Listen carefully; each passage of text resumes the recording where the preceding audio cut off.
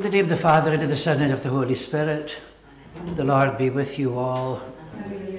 Once again, welcome to this lovely church of St. Francis of Assisi in Aberdeen. Welcome.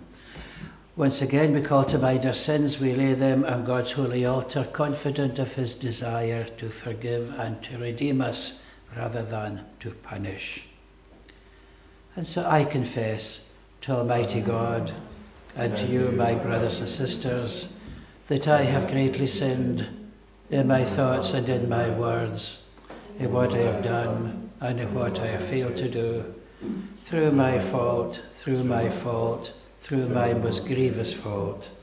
And therefore I ask Blessed Mary, ever Virgin, all the angels and saints, and you, my brothers and sisters, to pray for me to the Lord our God.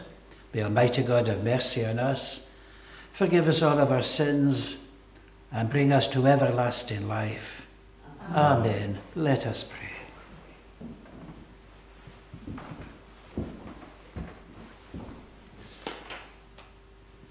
Grant, Almighty God, that we may put off our old self with all its evil ways and live as Christ did.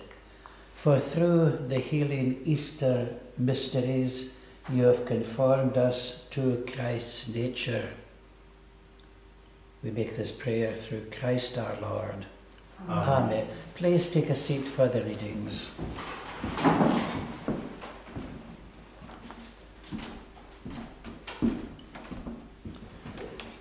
In the first reading, we're introduced to Stephen. He's a deacon. He brings food parcels to the poor.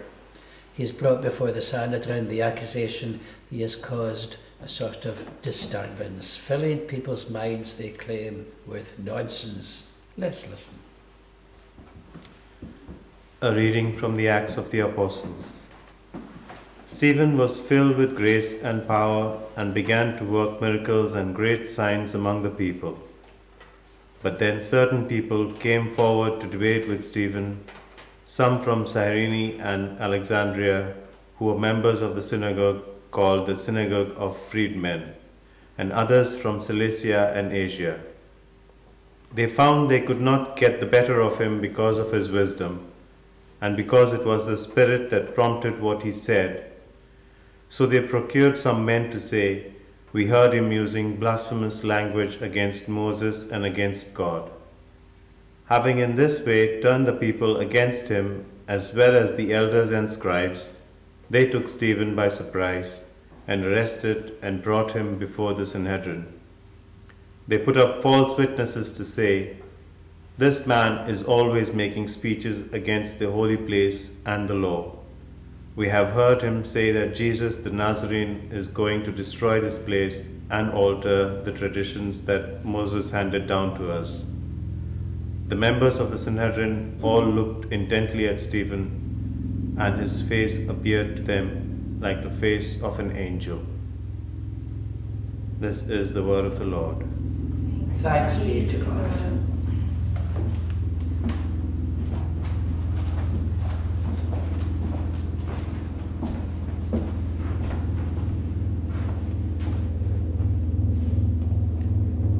They are happy whose life is blameless. They are happy whose life is blameless. Though princes sit plotting against me, I ponder on your statutes. Your will is my delight. Your statutes are my counselors. They are happy whose life is blameless. I declared my ways, and you answered, "Teach me your statutes." Make me grasp the way of your precepts, and I will muse on your wonders. They are happy whose life is blameless. Keep me from the way of error, and teach me your law.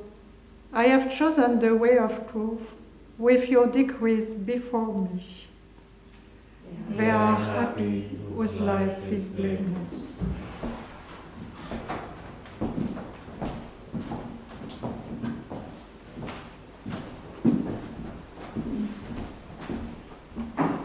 Please stand to honor the Gospel. Alleluia, Alleluia. Man does not live on bread alone, but on every word that comes from the mouth of God. Alleluia. Alleluia. Alleluia.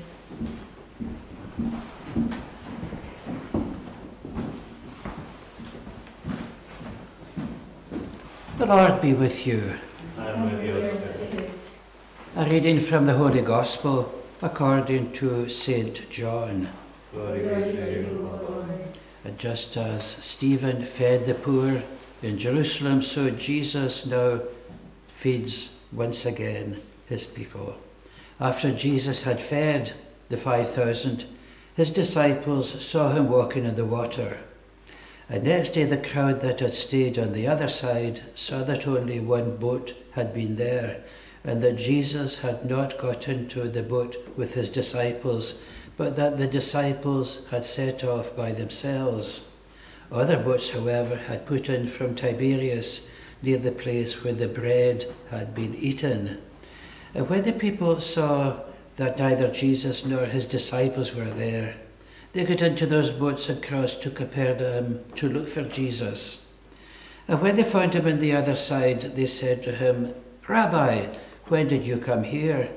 And Jesus answered, "I tell you most solemnly, you aren't looking for me because you have seen the miracles and signs, but because you had all the bread that you wanted to eat.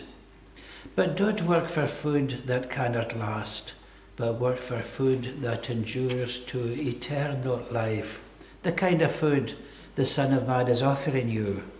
For in him the Father God himself has set his seal." And then they said to him, "What must we do if we are to do the works that God wants?" And Jesus gave them this answer, "This is working for God.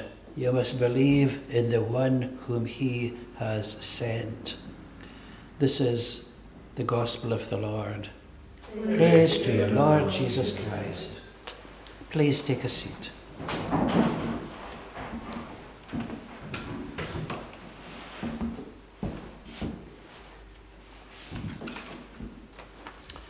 In the name of the Father, and of the Son, and of the Holy Spirit. Amen. Today we meet Stephen, and Stephen is a deacon. He has a specific task in the early church. He's the one with 6 other men who deliver food parcels to widows.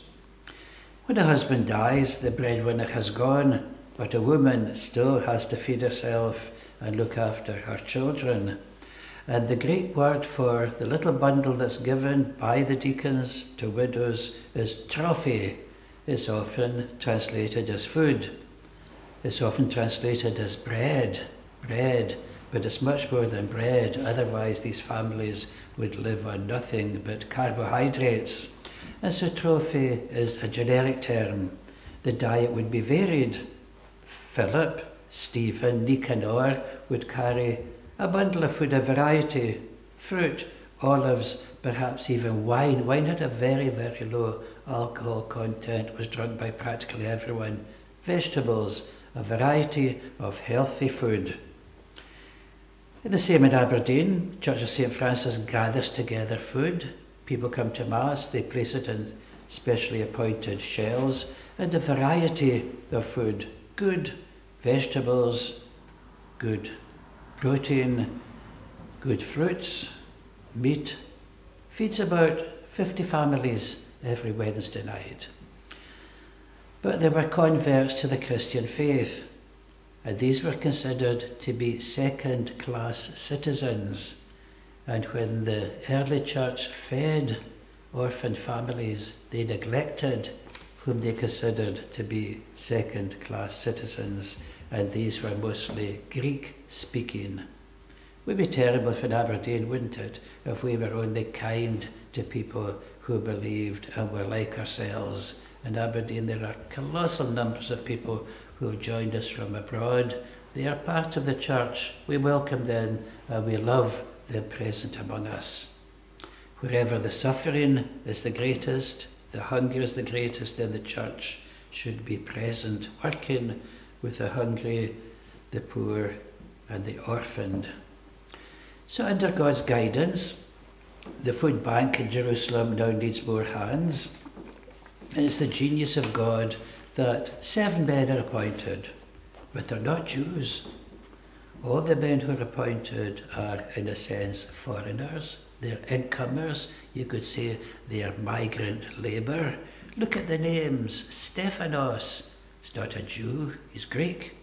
Philippos, lovely Greek word. What does it mean? The lover of horses. Philippos. Nicanor, Greek name. Timon, he's a Greek. So is Parmenas. So is Nicolaus. Specifically, someone from Antioch. That's not Jerusalem, that's Turkey. They're all incomers into the city.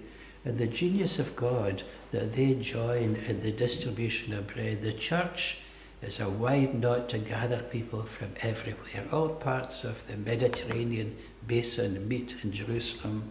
When they're hungry, they are fed.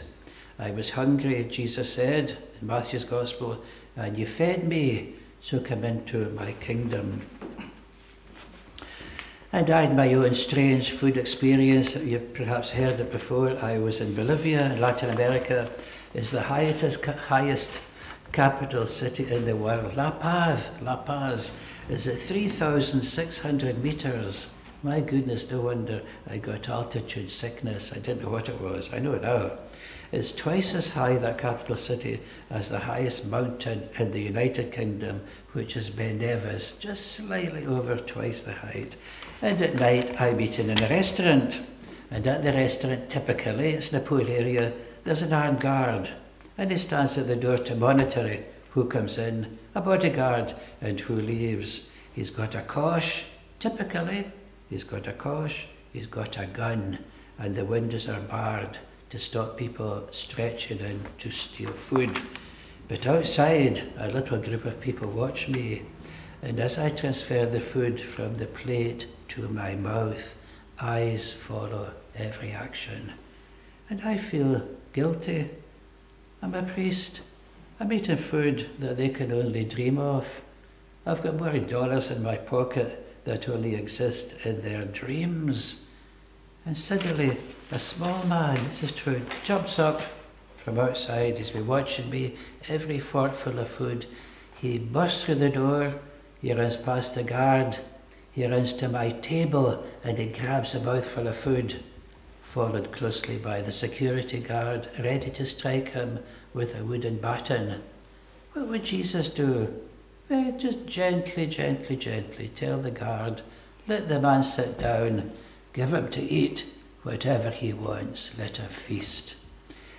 And somebody said, I reflected that today. It was June 2001, some years ago, and I remember in my mind, and I taste it again, the smell of acute poverty, the smell of urine, as if it's never gone away. And I was the one, he was the one smelling of sheep. It should have been me, but it gave me a much better idea of why I am here on God's earth.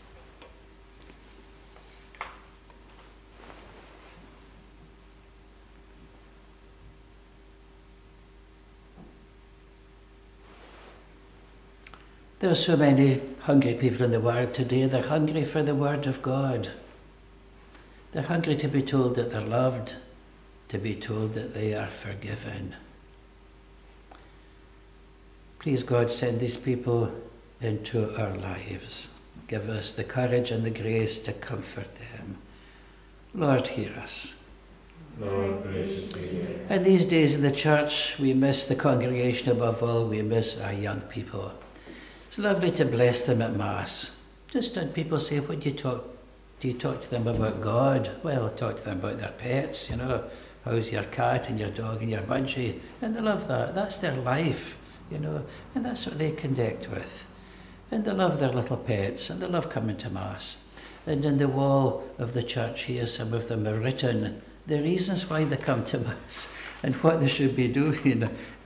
When wee boys written, pray, be quiet, don't jump.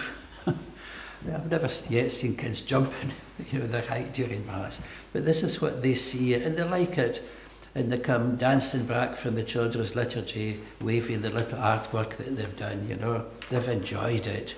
God for them is good. And so we look forward to our young people joining us when the church is open again. Lord, hear us. Lord, please hear us. Now we know that people today feel the pangs of loneliness perhaps more than ever. Ask God to give them the courage to see it through, to use all of us, myself included, to not fritter away these precious hours, but to use them well, to use them profitably. Lord, hear us. Lord, graciously hear us. Hail Mary, full of grace, the Lord is with thee. Blessed art thou among women, and blessed is the fruit of thy womb, Jesus. Holy Mary, Mother of God, pray for us sinners, now and at the hour of our death. Amen.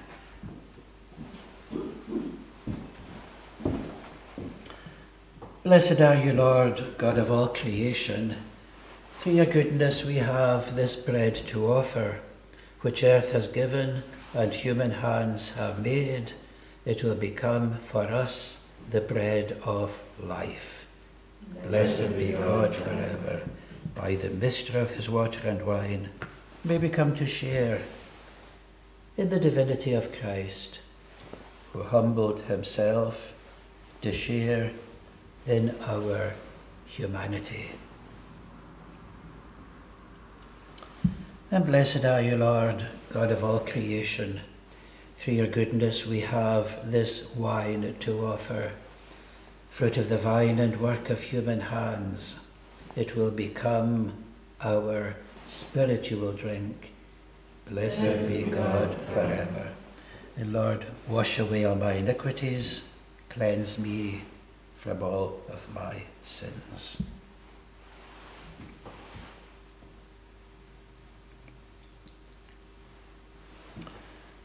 And pray, brethren, that my sacrifice and yours may be acceptable to God, the Almighty Father. May the Lord accept the sacrifice at your hands to the praise and glory of his name, for our good and the good of all his holy church. And now an application of gel, a protective measure which all of us, priests, anybody present will have done before they come and before they leave.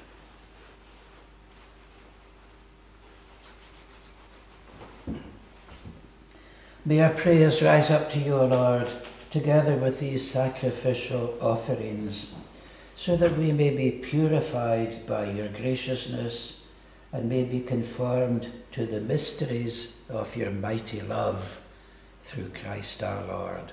Amen. And the Lord be with you. Lift up your hearts. Let us give thanks to the Lord our God. It is right and just. It is truly right and just, our duty and our salvation, always and everywhere to give you thanks, Lord, Holy Father, Almighty and eternal, through Christ our Lord. When Christ, our Passover, has been sacrificed, and through him the children of light rise to eternal life, and the halls of the heavenly kingdom are thrown open to the faithful, for his death is our ransom from death, and in his rising to life, the life of all of us has risen. And so overcome with Easter joy, every land, every people rejoices in your praise, and even the heavenly powers with the angelic hosts sing together the unending hymn of your glory, as we acclaim, Holy, holy, holy, Lord God of hosts. Heaven and earth are full of your glory. Hosanna in the highest. Blessed is he who comes in the name of the Lord. Hosanna in the highest. You are indeed holy, O Lord, the fount of all holiness.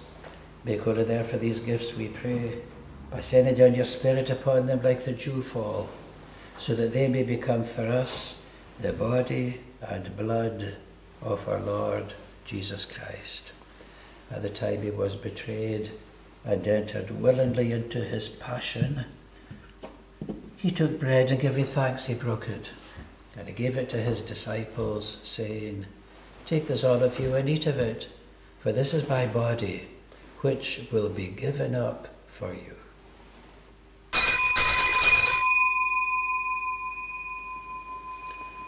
And in the same way, when supper was ended, he took the chalice. And once for giving thanks, he gave it to his disciples, saying, "Take this, all of you, and drink from it, for this is the chalice of my blood, the blood of the new and everlasting covenant. It will be shed for you and for all, so that sins may be forgiven. Do this in memory of me."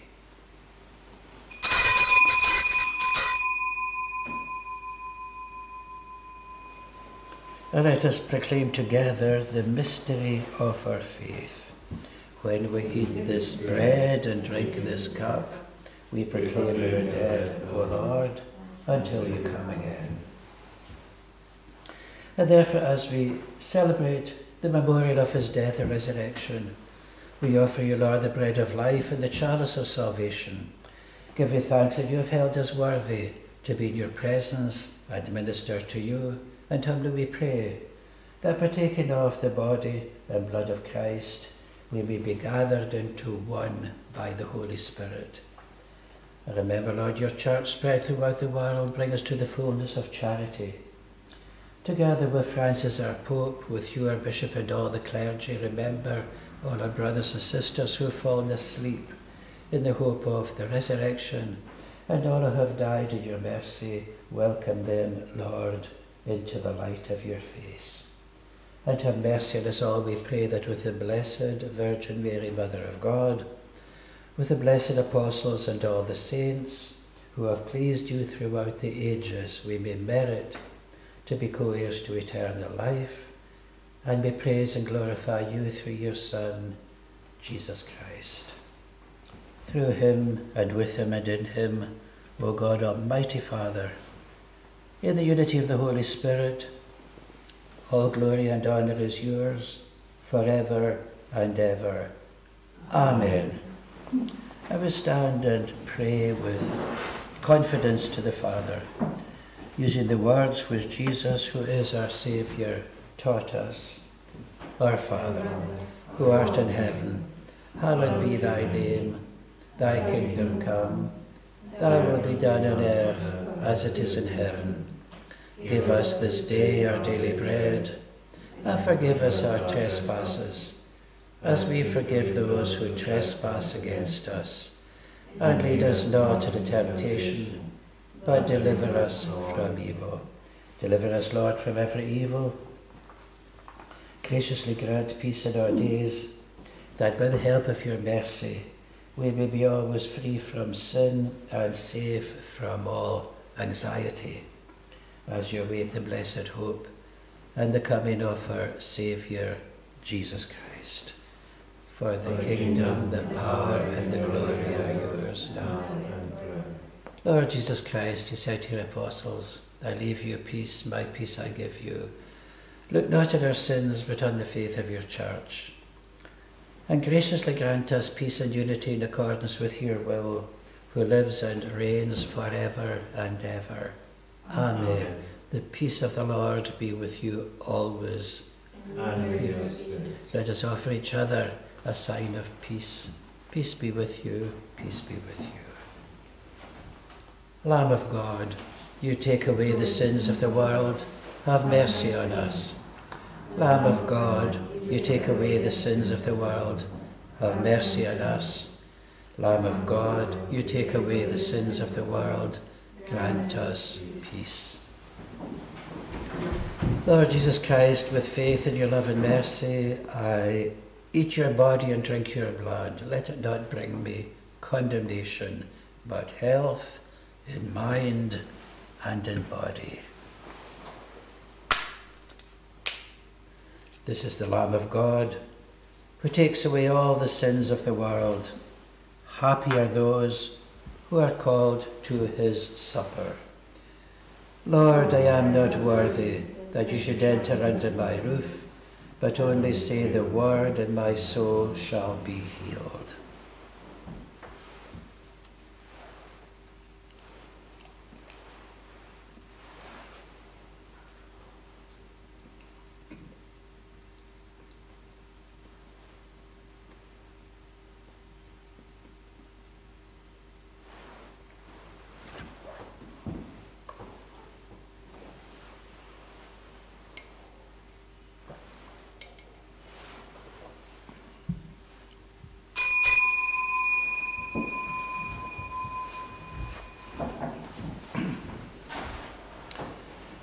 Now the sacrament of Holy Communion is offered, and members will come forward individually, keeping the protocol about 2 meters. And as they do so, we remember those people at home, we pray for them and we bless them. They long to receive Christ again sacramentally.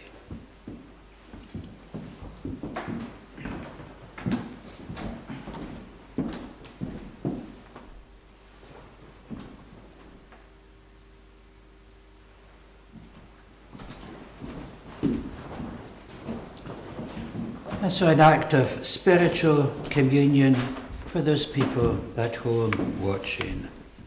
My Jesus, I believe that you are present in the most holy sacrament.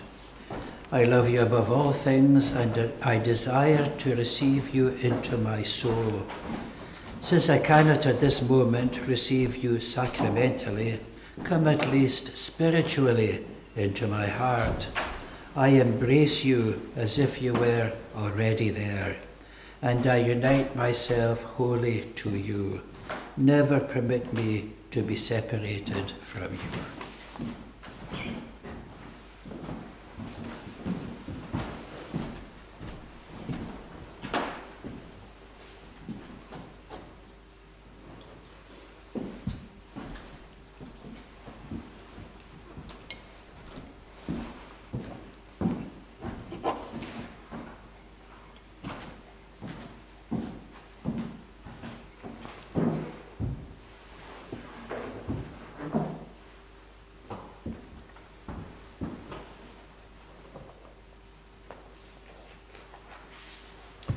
The communion antiphon.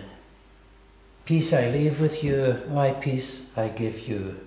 Not as the world gives it, do I give it to you, says the Lord. Alleluia.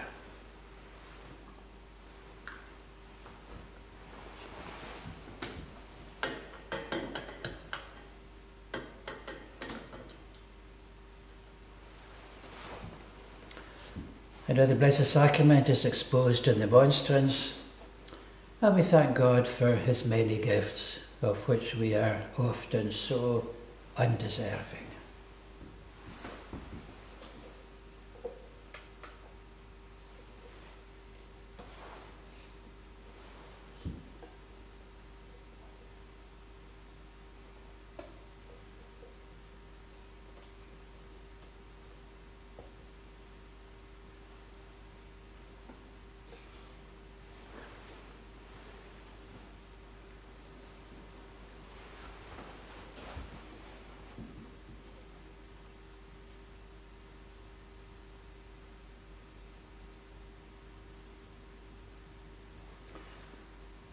The Lord be with you. Let us pray. Almighty ever-living God, you restore us to eternal life in the resurrection of Jesus. Increase in us, we pray, the fruits of this Easter sacrament, and pour into our hearts the strength of this saving food, through Christ our Lord. Amen. And we finish with a lovely hymn, very well known. God of mercy and compassion, look with pity upon me. We'll just sing one verse.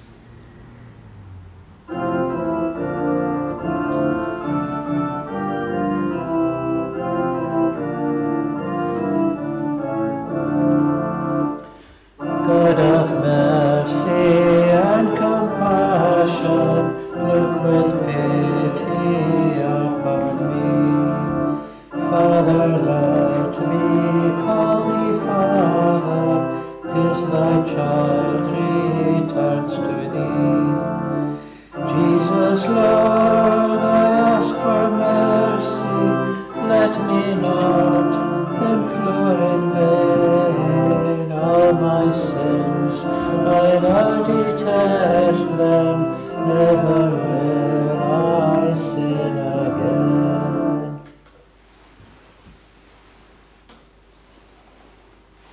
And may the peace and blessing of Almighty God, Father, Son, and Holy Spirit, come down upon me, your unworthy servant, upon the people present, upon these people watching prayerfully at home.